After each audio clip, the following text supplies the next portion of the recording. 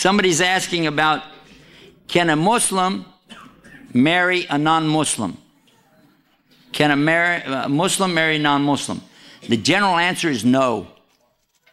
Just if you want a fast answer on that, it's no. Allahu Alam. But here's why. When you say a non-Muslim, you've included everybody that's not Muslim. That includes atheists, Buddhists, Hindus, everything.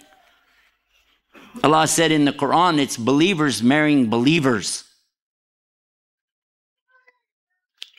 When there are special occasions that occur, there is permission and it has limits. Islam has a concept that's very nice called rights and limits.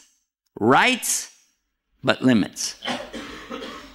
Even though the Sahabi, radiallahu anhu ajmain, traveled all the way to China, they traveled all the way into Spain, across the northern part of Africa, Islam went everywhere. But even though they went to all these places, they were not allowed to marry the women unless the women became believers. They had to be believers. Even when Allah speaks about the Ahl Kitab, the women from them, there's two conditions there that are real clear. They have to be believers in the book, and they have to be virgins. And here in Australia,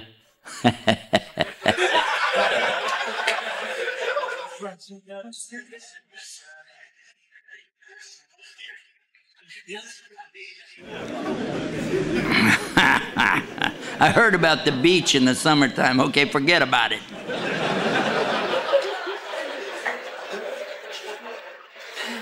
The reality is, many times, I visited so many communities. I visit 3 or 4 communities every week, 52 weeks a year.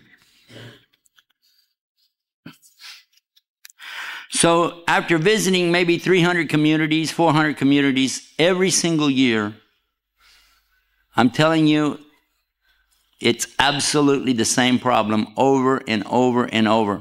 When I'm getting ready to leave, a brother always comes up to me, brother, I need to talk to you in private. Brother, I need to talk to you in private. I just got to ask you one thing. See, I got to talk to you, please, please. And then we step over to the side, and the first words from his mouth is, see, my wife, she's not a Muslim. And here's my problem. I said, no, you already told me the problem. You just told me the problem. Your wife's not a Muslim. Because it's going to get worse. Do you have any children? No. And I said, then just get away quick before you do. Because if you're already having problems, you think it's going to get better after you have children? No. No, it's not. You cannot make these women become believers. A lot of men think they can do that.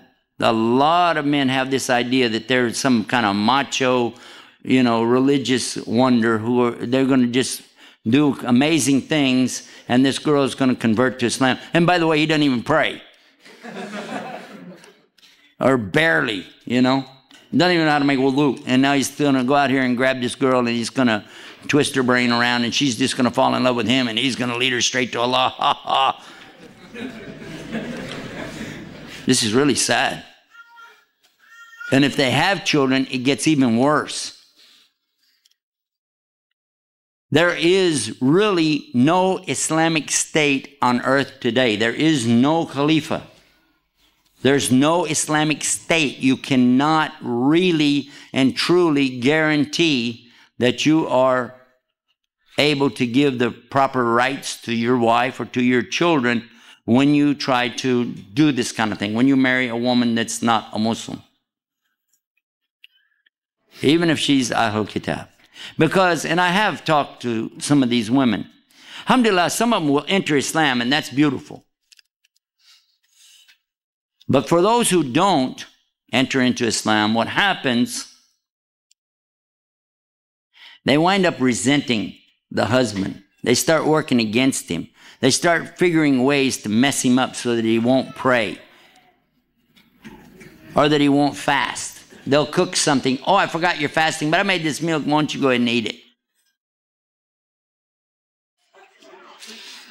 They'll purposely expose him to things, trying to get him away from the deen. They become shaitan to him.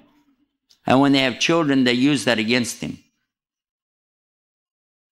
I'm not saying every woman does that, but that's the rule. It's not the exception. So if you find a woman that's a real believer, that really follows her book, that's great. But I doubt you're going to find one who's that religious who wants to come over and marry a terrorist, you know.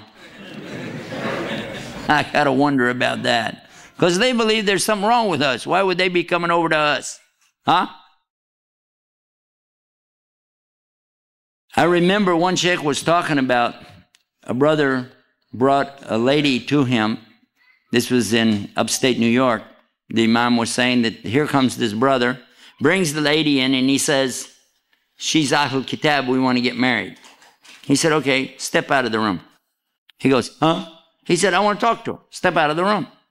So he said he started talking to her. He asked her, he said, you're a Christian? She said, oh, more or less. He said, okay, you go to church? Nah. You read the Bible? No. Do you pray? Nah. Do you know the 10 Commandments? What's that? Can you read the Lord's Prayer? Yeah. Now I lay me down to sleep. I pray the Lord my soul to keep, or something like that, right? It's not even close, by the way. That's what little kids say. So this is a girl, no clue, right? Just Christian by name. He brought the brother back in and he said, okay, I can't do this marriage. He said, Akhi, she's Ahlul Kitab, Ahlul Kitab. He said, Ahlul Checkbook.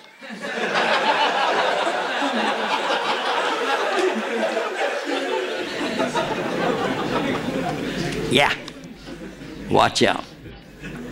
It's not going to benefit her, and it's not going to benefit you to have a marriage like that. You don't want to make her miserable. Let her go her way.